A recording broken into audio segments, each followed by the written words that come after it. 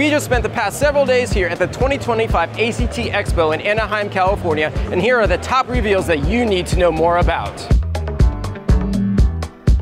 Cummins introduced a new modular platform for its advanced LFP batteries, designed specifically for commercial fleet flexibility.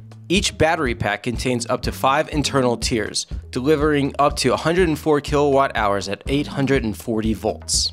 It's available in up to 5 different tiers.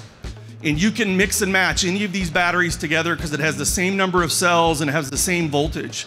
And so depending on the space and the volume that you have available, you can mix and match these different batteries in order to meet the energy need that you have and to fit in the space that you have available. The batteries will be manufactured in the US through Cummins' joint venture with Daimler and PACCAR, and a full rollout is expected in 2027. The system will debut in the Isuzu F-Series medium-duty electric truck, marking a major step towards scalable, zero-emission commercial transport.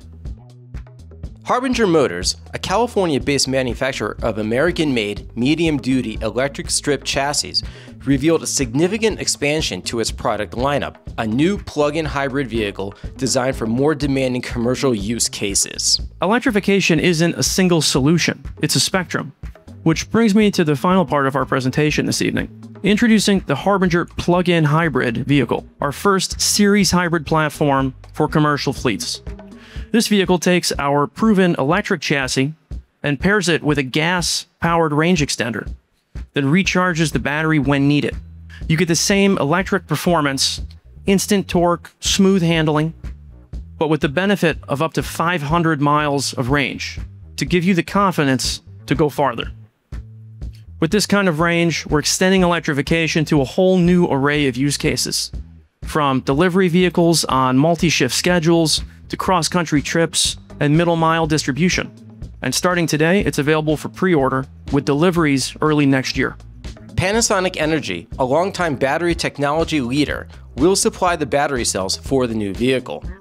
Harbinger stands out in the commercial EV space for its vertical integration. They're the only electric truck manufacturer that designs and assembles nearly all critical vehicle systems in-house, including its battery packs, electric drive units, and steering and braking systems. All assembly takes place in Garden Grove, California.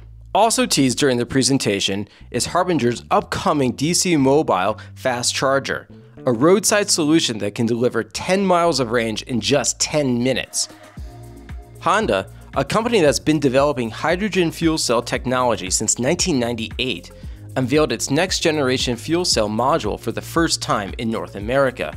The new 150 kilowatt PEM fuel cell, designed for medium and heavy-duty applications, offers double the durability, triple the power density, and 59.8% efficiency, all while cutting production costs in half. As such, we've developed a new future generation model that is on a display at our booth that's been customized, tailored specifically for these medium heavy duty applications. 150 kilowatt PEM fuel cell that we will be having into the market later in the decade. But we see a vision of this enabling our decarbonization journey for our manufacturing sites and our supply partners. That decarbonization journey is part of Honda's company-wide goal to reach carbon neutrality across all products and operations by 2050, a lofty target for a company that once produced 30 million internal combustion engines a year. While the new module isn't yet in their Class 8 hydrogen truck on display, that vehicle demonstrates Honda's serious push into zero-emission freight. Honda also showcased its stationary fuel cell power generator, designed to create energy for large facilities such as factories and data centers. Their stationary generator is set to enter mass production in 2026. Hyliion, previously known for developing hybrid powertrains, has shifted focus and unveiled its new flagship product, the Karno generator.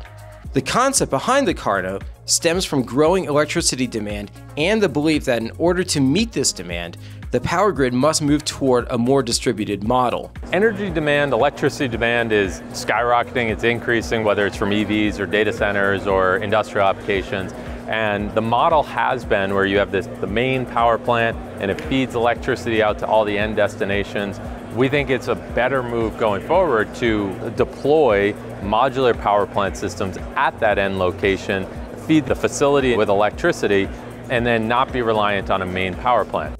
The Karno is designed to generate 200 kilowatt hours of electricity, and what sets it apart is its versatility. It can run over 20 different fuels and doesn't need to shut down to switch between them. That flexibility is key as the energy landscape remains uncertain.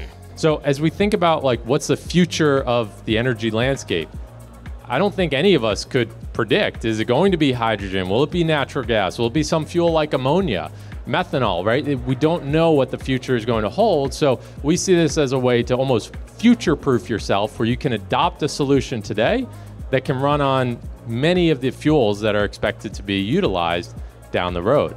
On top of that, the Karno is built for minimal maintenance. It uses no oil or lubricants, and a larger 2 megawatt version is already in development. Finally, the Karno is not a concept, it's already in the field. So on our last earnings call, we mentioned how we just made delivery of our first unit to the US Navy. The long-term approach there is we're looking at vessels, so ships, and this being the power plant within them.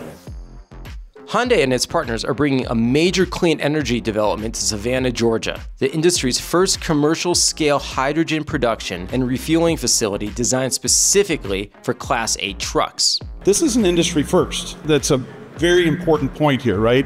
So think of this as a commercial hydrogen refueling station, right? That we're producing hydrogen there, distributing hydrogen there for at scale, up to 100 Hyundai Exion trucks.